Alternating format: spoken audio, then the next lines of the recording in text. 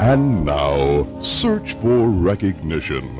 When last we left young Dennis Milligan, he was busily looking into his YMCA mirror, uttering the same phrase over and over again. God, make me a star. God, make me a star. However, dear friends, the gods continued to dump on the young virile reporter, causing him to retain his cracking voice and persistent rumors of latent homosexuality.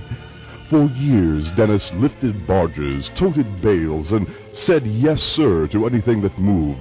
All the time looking for that big break in broadcasting, he toiled under the watchful thumb of Bob Publicover, who continually dispatched Dennis to cover such newsworthy events as shit fights and bar mitzvahs. And then it came. One afternoon, while telling Bobby Leonard that if God had intended women to be newscaster, Walter Cronkite would have big tits, the phone rang. This was it, a job offer, a chance to be heard by many people while speaking into that phallic-shaped warm microphone. With the speed of Mexican water running through the digestive tract of an infant, Dennis jumped into his fuel-injected thalidomide-powered moped and sped off to his new job, that of informing the masses of the news they need to know.